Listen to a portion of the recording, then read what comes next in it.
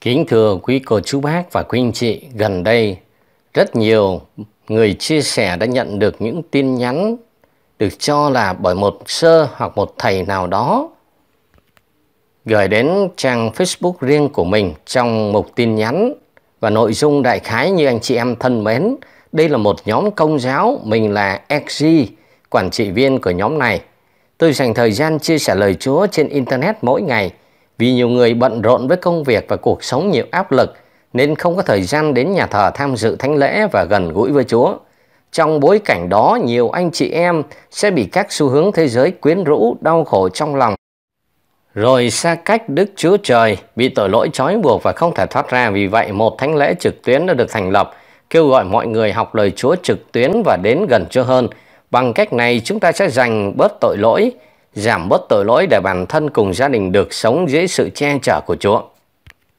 Đó là nội dung tin nhắn mà nhiều anh chị em đã nhận được trên Facebook.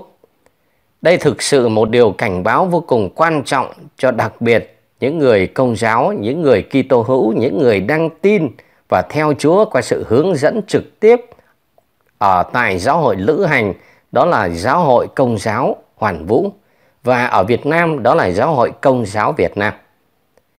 Quý ông bà, quý cô chú bác, anh chị em thân mến, khi chúng ta nhận được lời mời của những nhóm như thế này, xin quý vị hãy hết sức cẩn trọng.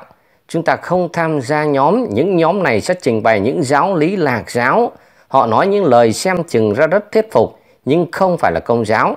Xin hết sức cẩn thận để tránh bị lừa. Họ có thể là những nhóm mà được đào tạo bằng tiếng Việt và họ sử dụng tiếng Việt không thành thục. Chúng ta chỉ có thể đọc qua những thông báo và những tin nhắn chúng ta có thể biết được. Và họ chắc chắn không phải là người Công giáo, bởi vì những lời lẽ họ sử dụng trong tin nhắn, ví dụ như Đức Chúa Trời. Và hiện tại ở tại tất cả các nhà thờ, nói riêng ở tại Việt Nam, chúng ta thấy không còn thánh lễ trực tuyến nữa, và thánh lễ vẫn diễn ra hàng ngày nơi các thánh đường, nơi các nhà nguyện. Kính thưa quý ông bà, quý cô chú bác, hiện tại rất nhiều nhóm trôi nổi trên các trang mạng. Chúng ta hãy bám chặt vào Giáo hội Công giáo. Dấu hiệu để chúng ta nhận biết những người đang có con đường sai lạc hay không, đó là chống đối Đức Giáo Hoàng đương nhiệm, đó là Đức Thánh Cha Francisco, hay là chối bỏ Đức Mẹ và xem thường Đức Mẹ, đó là đi lạc với đức tin Công giáo.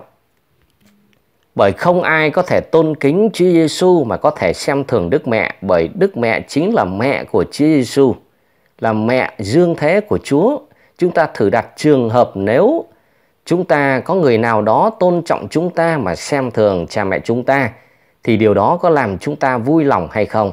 Và chắc hẳn Chúa Giêsu chính Ngài cũng dạy cho nhân loại về đời sống tốt lành nhất, nhân bản nhất, mà chưa có một triết lý con người nào có thể dẫn đến một chân lý mà Chúa Giêsu đã truyền dạy cho nhân loại từ khi và trước đó, cả thời các ngôn sứ tiên tri, và các ngài đã dẫn dắt chúng ta một con đường để đến với Chúa Giêsu, và Chúa Giêsu dẫn chúng ta một con đường về trời. Thì chắc hẳn điều đẹp lòng Chúa nhất là chúng ta cũng phải yêu mến Đức Mẹ và vâng phục giáo hội qua chính Chúa Thánh Thần hoạt động qua một vị đứng đầu giáo hội, đó là Đức Giáo Hoàng, và hiện tại là Đức Giáo Hoàng Francisco. Chúng ta không lạ lẫm gì khi nghe đâu đó về sứ điệp từ trời ở Việt Nam.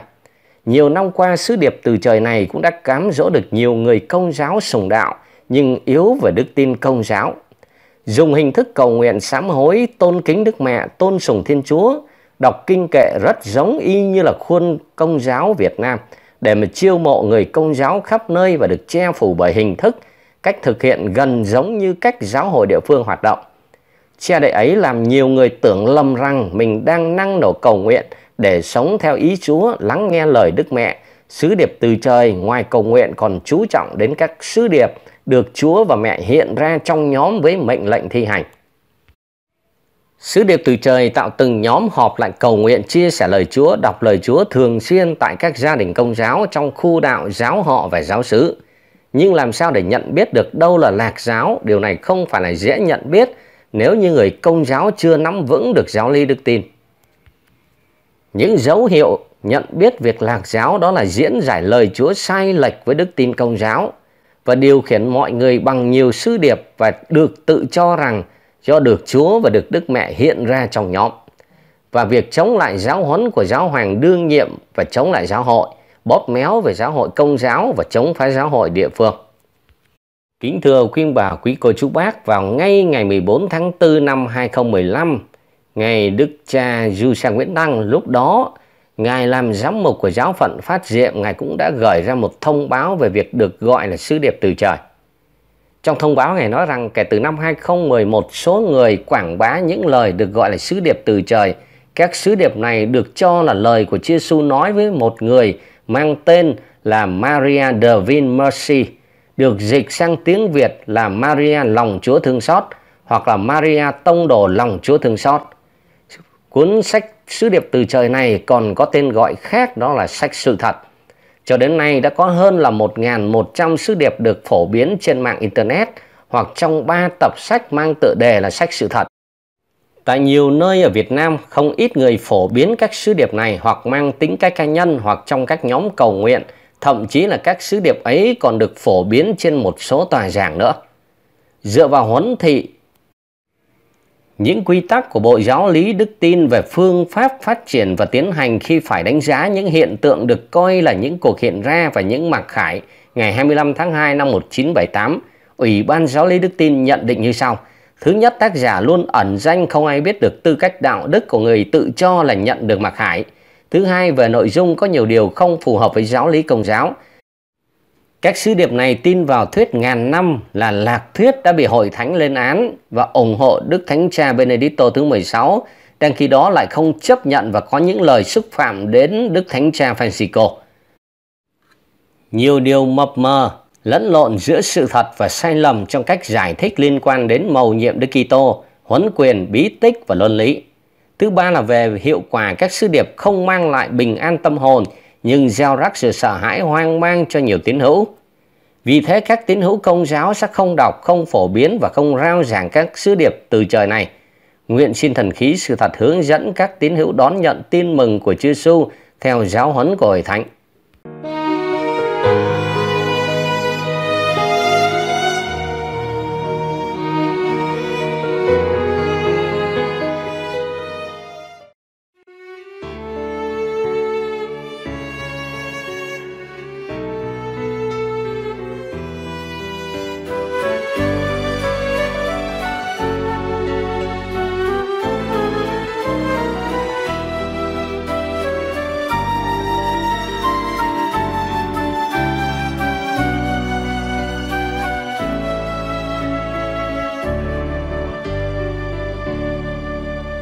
Giêsu, Ngài ở đâu?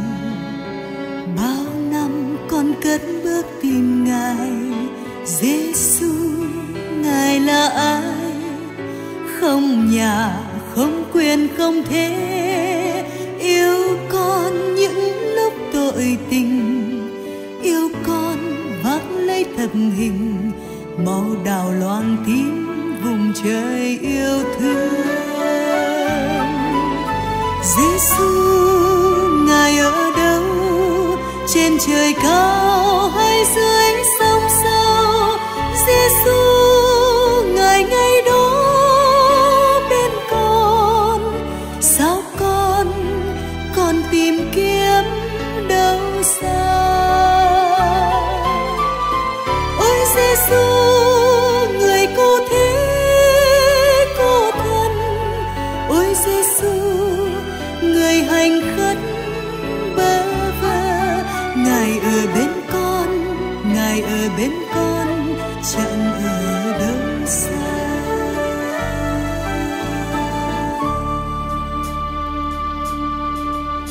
Anh em tìm đâu xa? Tha nhân đang đói khát đợi chờ. Anh em chờ đợi ai? Chúa trời chính người hành khất. Ai cho bát nước thật đầy, ai cho áo ấm để mặc, chính là cho Chúa lời người dạy ta.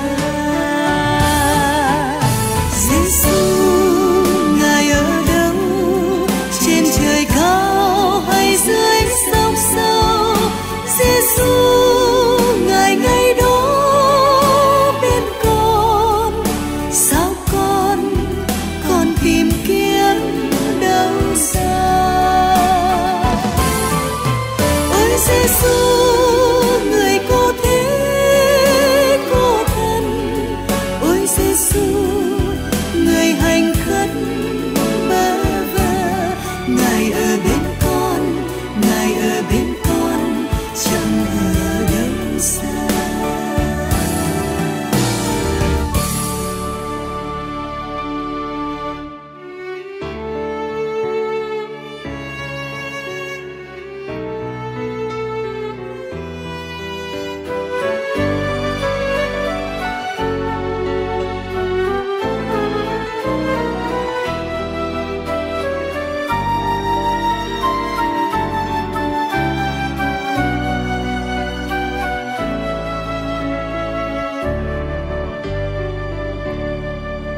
Sion nào ca lên hân hoan ra đón tiếp Ngài vào, muôn dân nào mừng vui, đêm dài mau vội lùi bước. Hôm nay ánh sáng nhiệm màu, hôm nay có Chúa ngự trị, Chúa ở trong ta niềm vui bao la. Giêsu, Ngài ở đâu, trên trời cao hay dưới sông sâu? Giêsu, Ngài ngay đó bên con, sao con tìm kiếm đâu xa? Ôi Giêsu, người cô thế cô thân, ôi Giêsu, người hành khất bơ vơ, Ngài ở bên con, Ngài ở bên con, chẳng ở đâu xa. Giêsu, Ngài ở đâu, trên trời cao hay dưới sông sâu? Giêsu, Ngài ngay đó bên con, sao con tìm kiếm đâu xa? Ôi Giêsu,